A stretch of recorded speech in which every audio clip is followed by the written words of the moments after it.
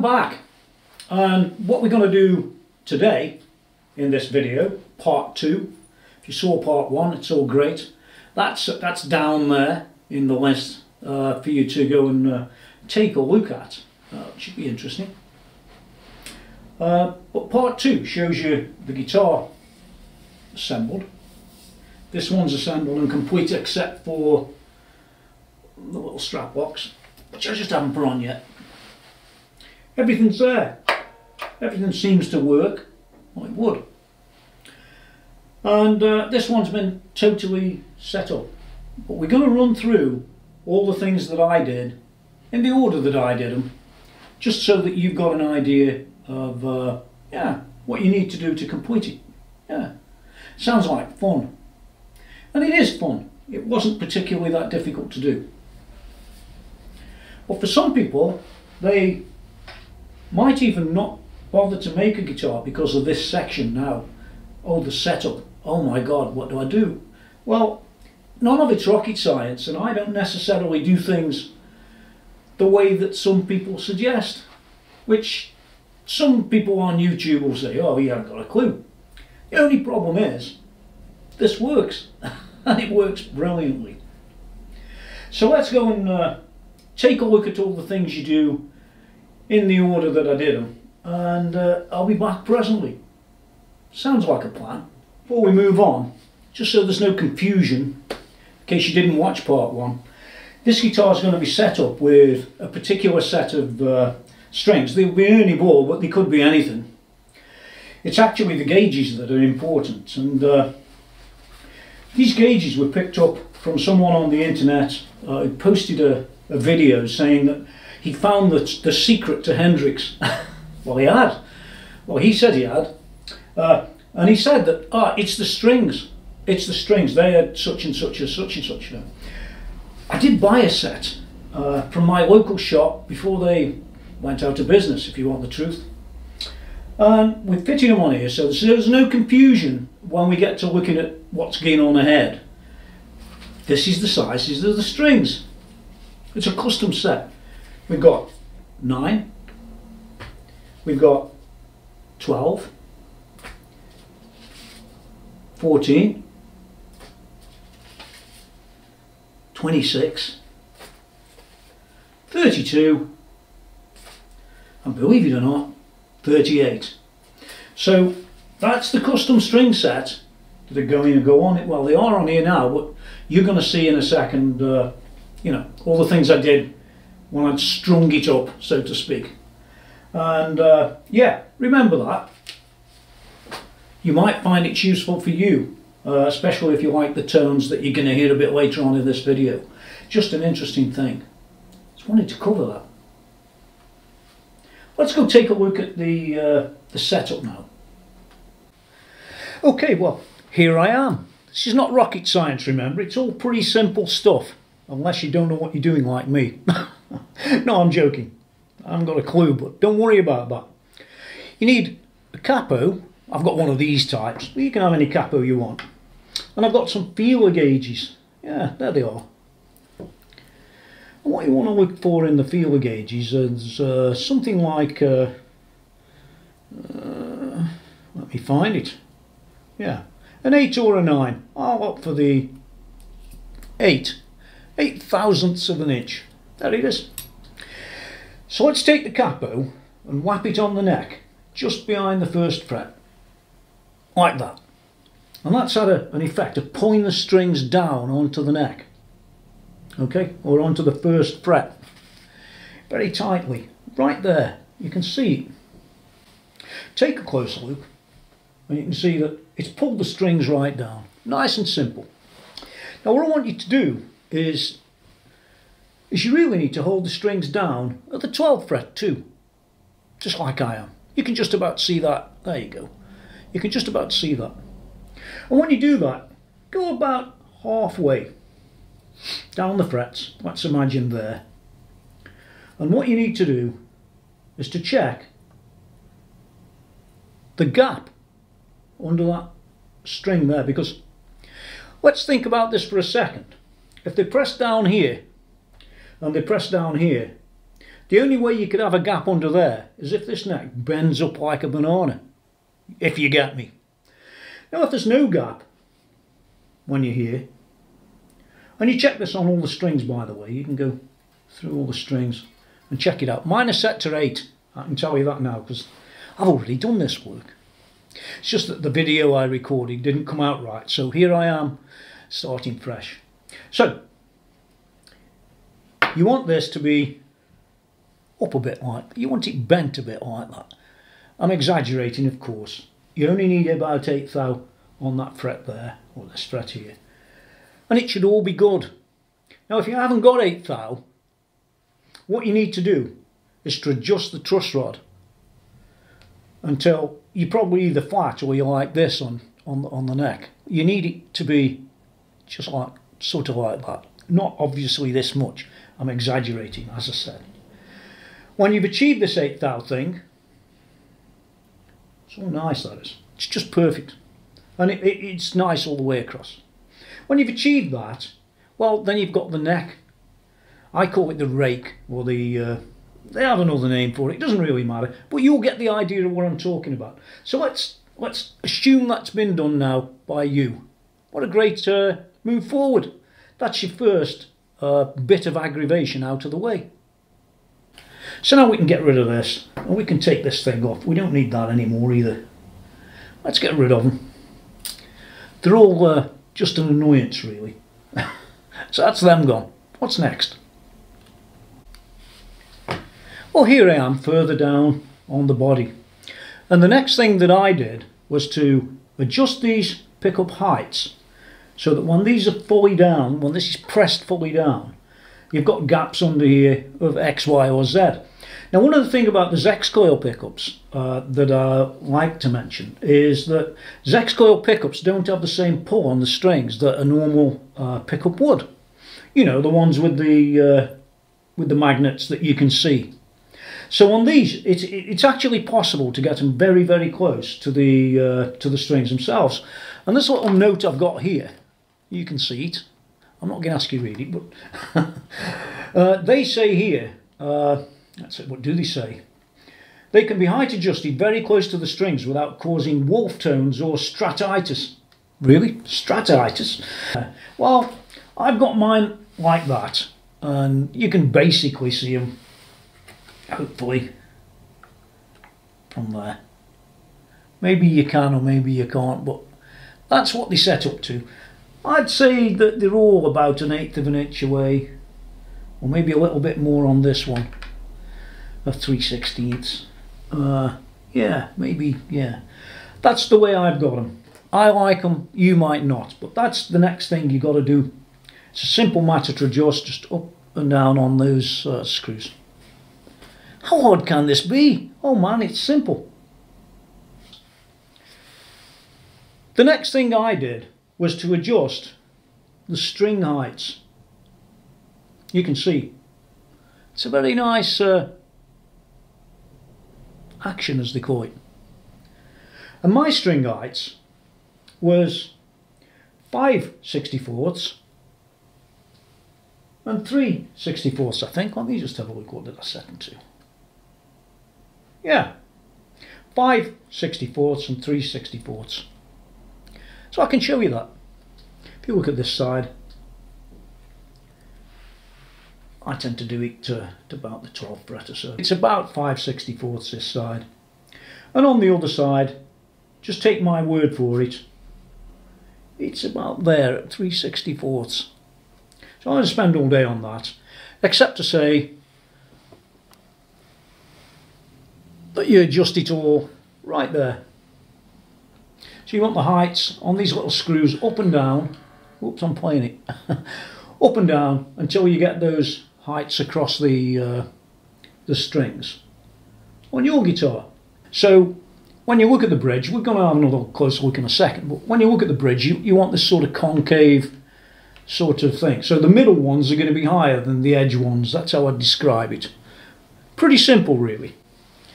So getting a nice close-up, you can see there's a sort of oval, and you can see how far mine are lifted up actually from the back plate.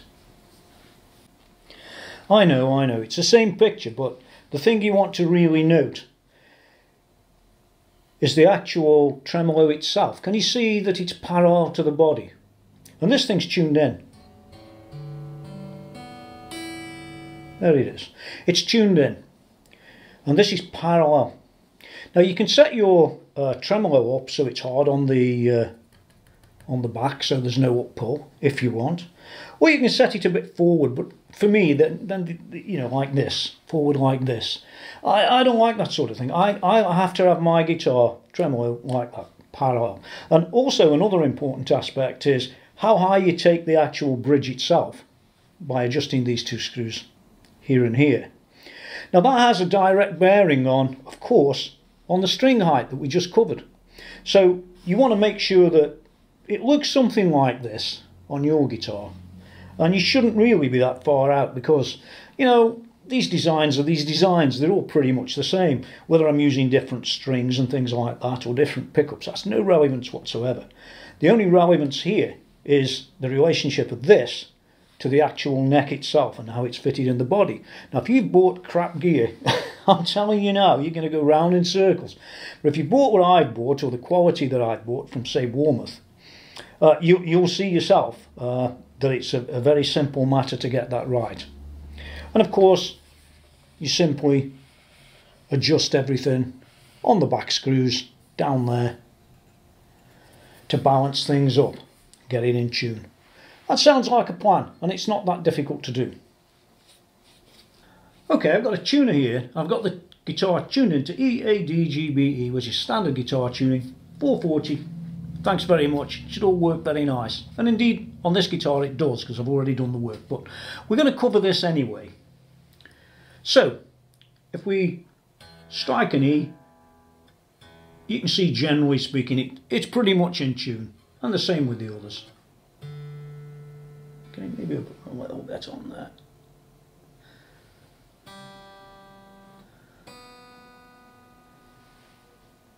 Tiny little bit on there. So you can see it's pretty much in tune. Now all you need to do, you can do one or two things in my experience, but other people might tell you different. I'm not the expert that they claim to be. So take the E string and strike it and get your E, and then just, you can either harmonic it at 12th fret, like that, and it should be the same on here, or you can hold it down.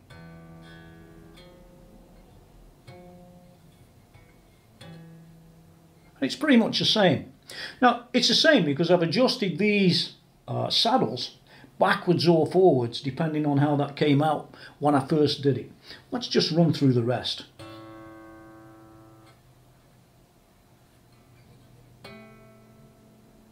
Oh, pretty much. And the next one.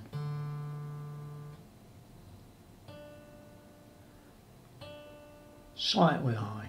Let's just check its tuning. Yeah, slightly high. I'll adjust that later.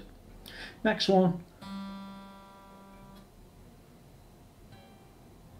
Okay, the next one.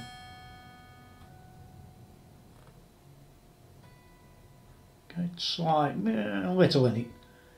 Yeah. And the last one. You can see they're all pretty near. I'll adjust that D a little bit. Now the thing is, you can see that D. Let's use that as a test. Let's slide down a little bit. So there it is. Well, it's slightly high anyway. So let me just adjust that to get it exactly right. Okay, there it is. So if I touch it now, yeah, it's nigh on perfect. Slightly, yeah, it's as near as matters. Let's put it that way. Now, if when we strike the string there and we come back up the top and do it there and it's flat on the ear, what you do is you take this saddle and move it towards this way, right? So if it's flat, move it this way, and what that does is that makes the string a bit shorter, and then you retune again and that should pull it as you adjust this until it corrects, and you should end up just literally like that. Or you can, it's hard to do on camera, there you go. So you can harmonic it, or you can play it at the 12th fret. In my opinion, some people will argue, I don't really care. Another thing I want to show you about these down here, which I might have talked about in section 1, but I'm going to talk about them again now and just put them on camera, just so we can get this out of the way. Now I hope you can see this. Just take a quick look, because you'll find that these three here have a sort of angle like this. And when we step back, usually these three here, these three this side, also have an angle like this, but are usually either a little bit further in or a little bit further out, or what have you. But that's a rough guide right there to understand how it should be roughly when you do your job, particularly if you've got a standard nut on the guitar. Now I'm going to whip along to the nut and we'll just cover this just before we finish this little section. Now then, you should be able to see this from where you are. I covered it in video 1, but I'm going to cover it in video 2 as well, because it's part of the understanding of the setup. This nut isn't just, no, not this nut here, the nut on the guitar. This nut here isn't purely a run-of-the-mill nut. If you look carefully, you can see that various little bits have been cut back. You can see them, they're like little grooves on the camera. I can see them from here. And they're like compensation for intonation and things like that. But they do have an effect. They're going to have an effect, if you think about it. It's pretty obvious, on where those saddles are at the other end. It's absolutely clear that these little grooves have an effect on where the saddles are placed at the other end when the intonation's correct. If you think about it, you go and think about it for a while, and that'll be the case, I'm pretty sure. Yeah, this is called an ear-Varner nut, and it's designed to compensate for these out-of-tune things when you're playing chords and stuff like that. You know, that's all that sort of rubbish. Yeah, so that's basically the setup, the quick run-through of setup, because I'm not going to spend all day. The video's down below on this one, where you can go and have a look, not on video 1 of this guitar, but on one of the other videos I've done, which explains different things in different places. So it keeps this one a little bit shorter, but not much shorter. So that, my friends, is the setup of the guitar, and it's a pretty cool setup. We're going to go back up top now and have a bit of a discussion about the guitar itself, and I've got a little test for you to do. If you didn't watch all of part 1, or you skipped through it, there's a lot of people do because they're long videos. Great if you're making the guitar, as you could, but not so great if you want to just get the, you know, the roots off the thing. Anyway, in any case, yeah, we're going to do this little test, and I want you to put down below on this video how long your test lasted compared to how long my test lasts on camera. And trust me, I won't be lying. Some people can, and no doubt they will when they go down below. Well, I'm back. That wasn't too bad, was it? I wouldn't call it rocket science to set the thing up. I don't know about you. However, here it is. It's all finished. Well, nearly. The singular thing I've got to do is to put these strap locks in. One there and one up there. And we're in business. Now, you also notice I did put this golden knob on the end here, which really sets it off. I think the actual view of the guitar, yeah, let's see if I can get this any nicer. It's hard on the camera, that's it. And you can see it there, really sort of works really well, hence the name Golden Brown. Yeah. But look at the back. We've got all this stuff on the back. Now, I didn't put a plate on there because I don't think it needs it. I think it looks, it's nicer looking. Let's get them off. Solder bits, you do get that sometimes. Just, you can scrape them off almost. That's it, it's done. Put the back plate on, got the neck plate done, done everything else, got all these on, everything balanced as you saw, and what more can you say? It's awesome. Now, we did talk in the earlier video, part 1, maybe earlier in this one, who knows, you get lost, in that long you get lost, about the resonance of the guitar. And I relate the resonance of this guitar down to the roasted alder and the roasted maple. Excuse me. Yeah, because they're roasted, they're drier. They're much drier than the wood would be if you used it just regularly. So what I want you to do, in case I didn't ask you, and even if I did and you didn't post it, go and do it and post it. Take your regular guitar, hold it like this, keep your fingers off the strings, if you can see that, and just do this and count 3, 4, 5, 6, 7, 8, 9, 10, 11, 12, 13, 14, 15, 16, 17, 18, 19, 20, 21, 22, 23, 24, 25, 26, 27 seconds. What you get is a 27-second vibration through the neck. It would really be cool to have your count from your guitar down there. Preferably if it's a bolt-on neck, because that might make a difference, and things like that. If they're Stratocasters, great, why not try it? It'd be really cool, as I said, to check how long yours vibrates for, just as I showed you. Just one strike, don't go mad, and just feel the resonance. And then we'll do a comparison maybe, or maybe I'll even do another video just talking about that, because I think it's a very, very important aspect of building the guitar, which I haven't heard or seen anybody talk about in this way. When I first built this guitar, it was one of the first things that I noticed when I picked it up and played the first chord. It just carried on, and on. A bit like me. So don't forget to check that, will you? The resonance of the guitar. We'll do a little video later about that. I can feel it in my bones, man.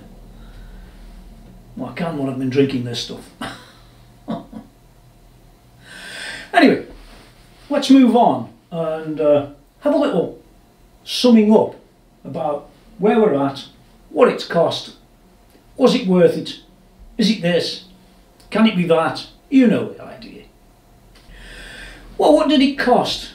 The overall cost of making something as awesome as this guitar is, and as you will see later on when it gets played and you hear it yourself, you'll realise that it's a little bit different than your average guitar. I can tell you, but you've got to bear in mind that the cost in England isn't the cost if you lived in America, for example. Here in England, we have to pay shipping, and it cost about, I think it was about $90 to ship the body and about $70 to ship the neck. So that's already $150 or $160 in shipping. But there's more. The other nasty bit is the tax in England. The tax in England is 20%. So the figures I'm giving you include the 20% and include the shipping. So we might knock some of that off a little bit later. Everything on this guitar included cost about £1,700, £1,700. Now in real money that's about $2,200, but you've got to understand there's 20% of that $2,200 got to come off, and there's also that shipping of $160, let's say $160. So what you're going to really find is the real cost if I was in America, is probably about $1,700. And I think you'll probably agree that for $1,700, man, there's absolutely no way that you could make that you could buy a guitar like that off the shelf, so to speak. You certainly wouldn't get one from Fender for that sort of money. And bear in mind, it's all Fender authorized, components, well, where they can be, which is a good thing. So it sort of makes it like a Fender, doesn't it? So $1,700 takes me down to about £1,300.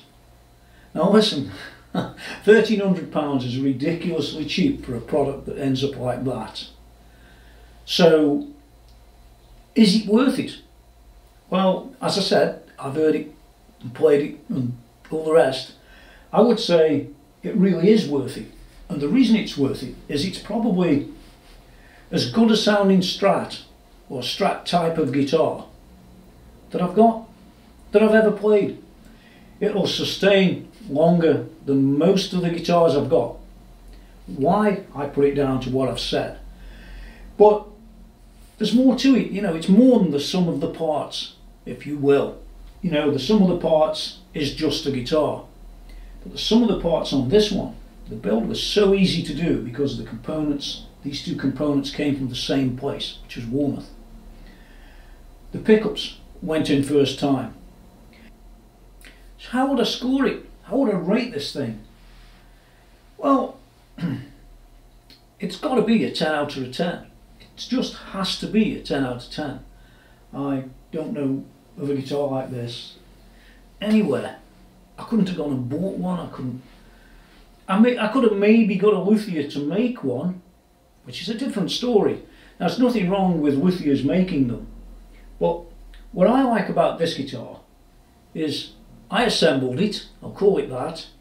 I know exactly how it's been put together. I know exactly the result. And for me, it's as good as it gets. Not just in the build, I'm very picky with builds, but in everything about it.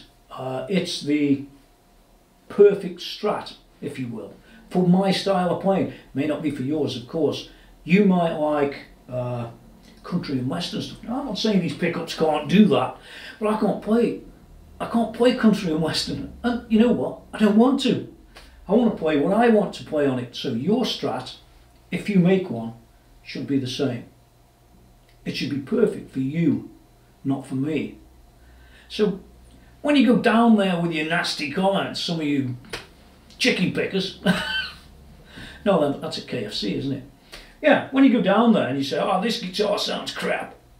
Well, number one, that's a subjective thing. And number two, this guitar is made for me, not for you. It's really important to understand that. And then have a go making your own. See how near to this one you can get. Some guys do great jobs. If you're just learning, you wouldn't start off on one of these. Choose the cheap bodies and cheap necks from Warmouth. They still fit exactly the same. Might have a bit more work. Now we're going to go out there and crank it up, but we're all going to play it very clean as well. It's one of them things that a lot of Strat guys will come on and just say, oh, does it quack? Well, I don't know if it quacks. I don't play that style of music.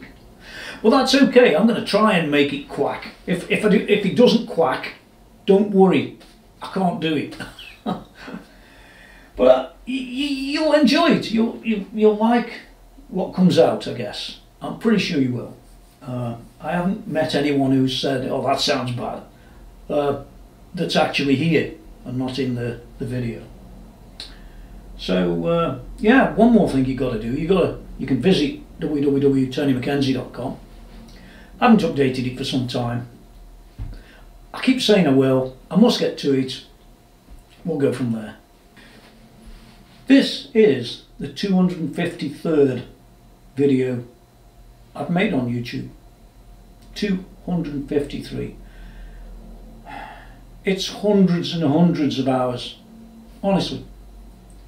And you know what? It's the last guitar I'm ever going to make. I've had enough of making guitars.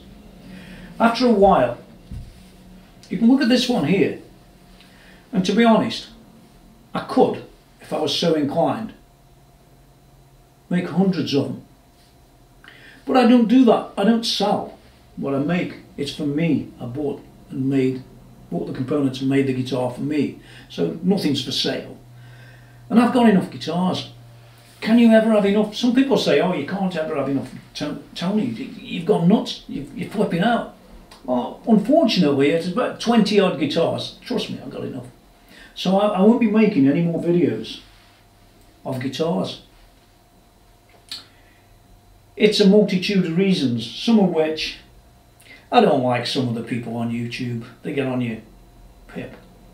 I don't have to do this stuff, so you know what? I won't do it. But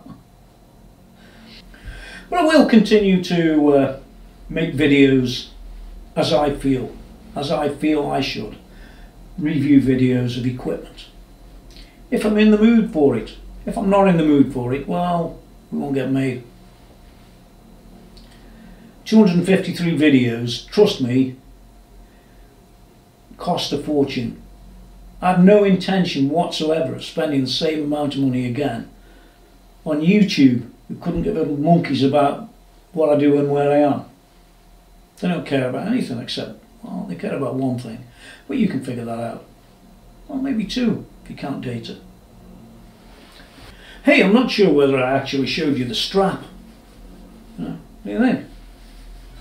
Green and brown like trees. That was a good idea. I've got them real shower strap locks.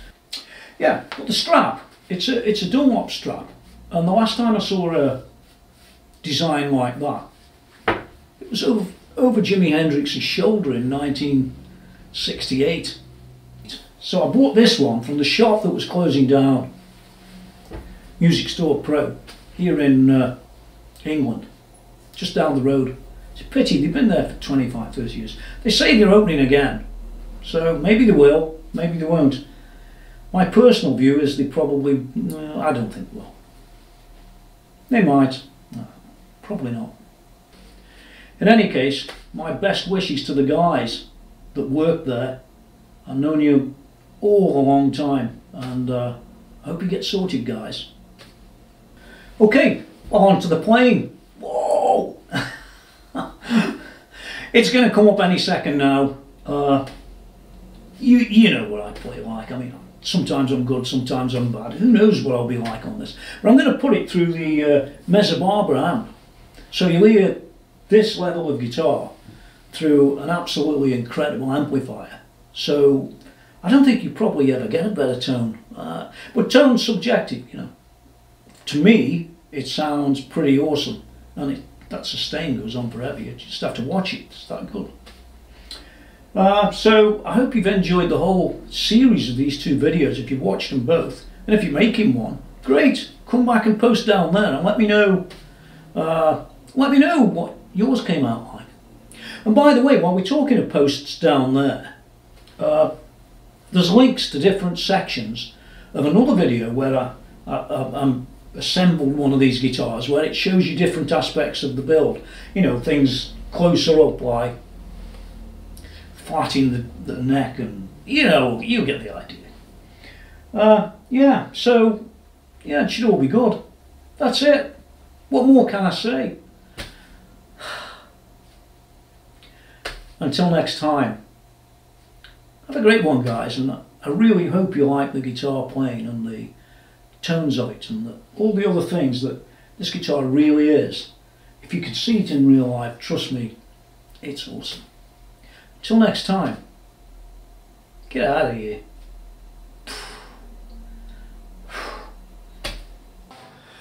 Well, I'm back. It looks like I never went anywhere. Just 2 seconds ago I was building the thing.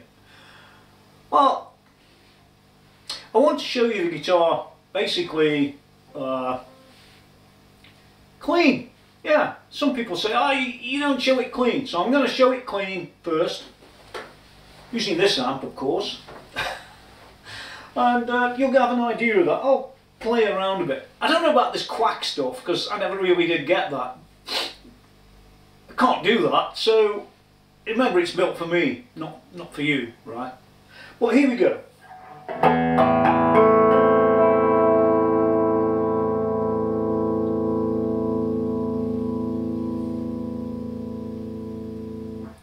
You'll notice just even from one chord, there's very little in this way of, you know, where you get the resonance. Because it's slightly out of tune and things like that. It all seems to be perfect.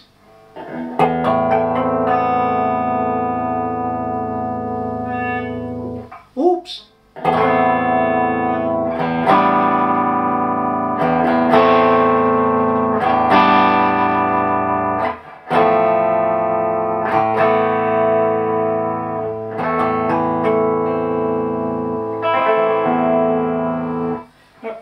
I'm going to pull this out.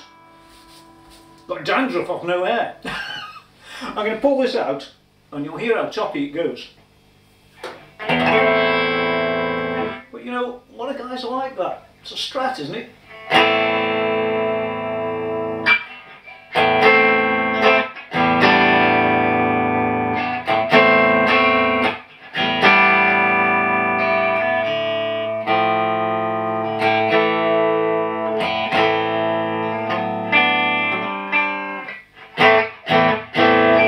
That's not for me.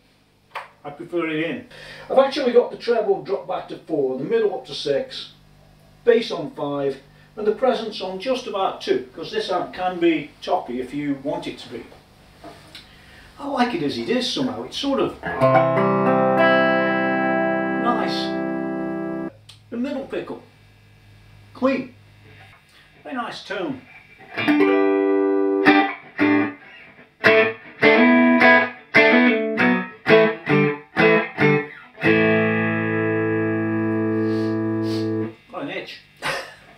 So we're now on these two. Clean again.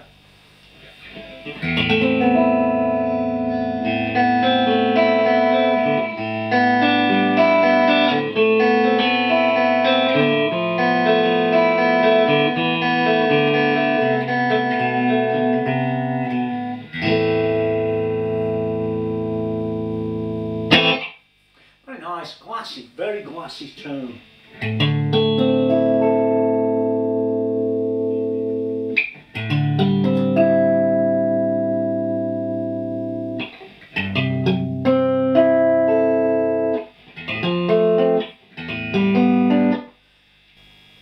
These strings, by the way, are 9 to 38, so if you haven't got huge amounts of bottom end, don't worry about that. That's just the way it's set up for the sort of Hendrixy.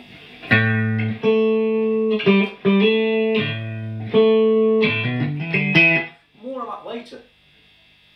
Hopefully not, how I play it. So let's move on to the neck. There, the neck pickup. Well, that's what Strats are about a lot, aren't they? But again, you can hear it straight off.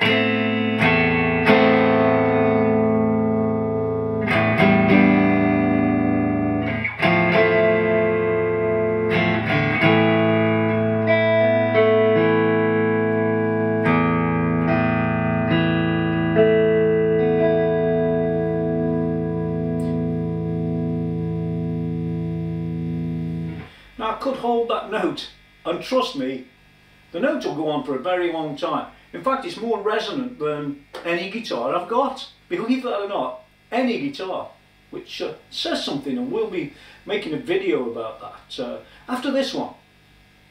So a bit of that sort of neck stuff, you know.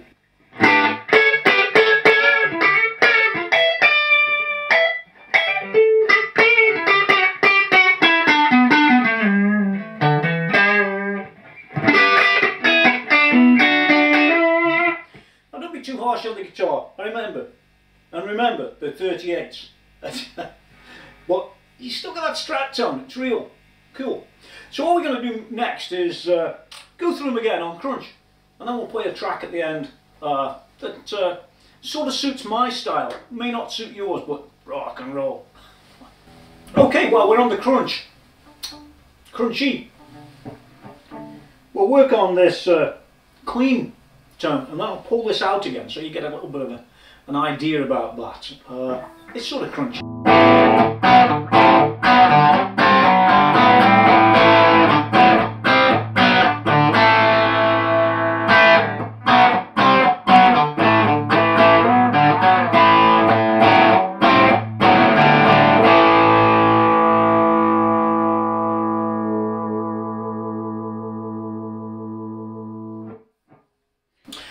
let's flip this out.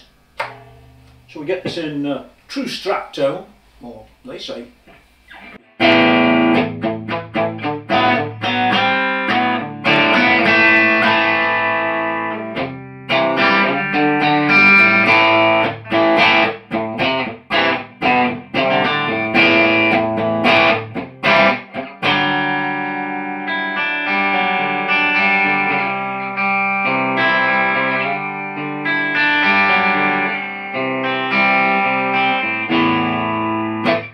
Okay, so I'm going to just move across, doing my thing. You've heard that one. We're on these two now. Yeah.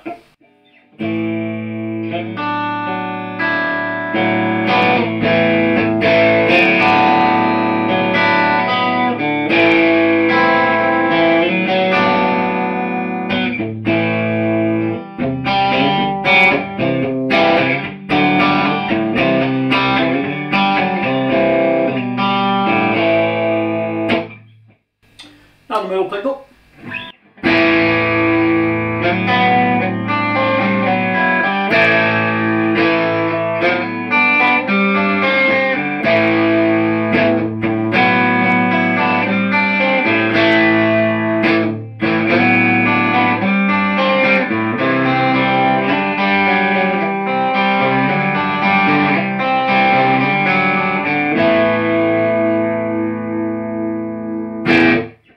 Okay, so let's move along to these two pickups. Yeah.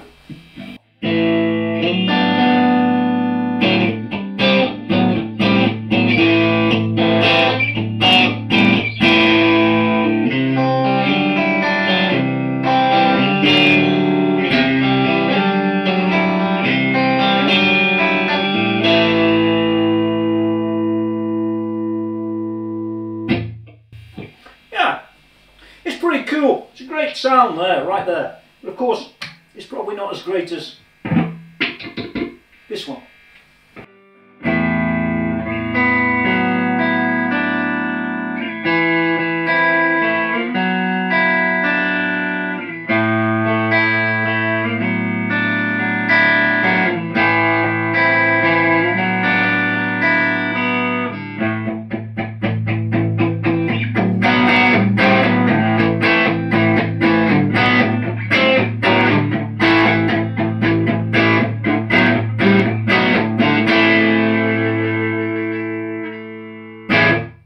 Just a sort of little bit of I don't know, any old thing.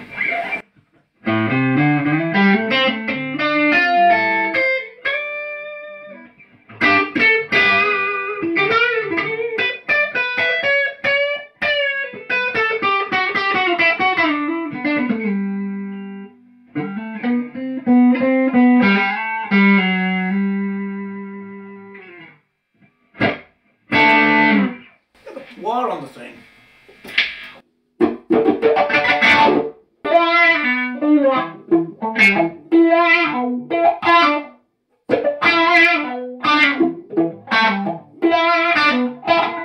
Just once you do it, I'm not going to, so there.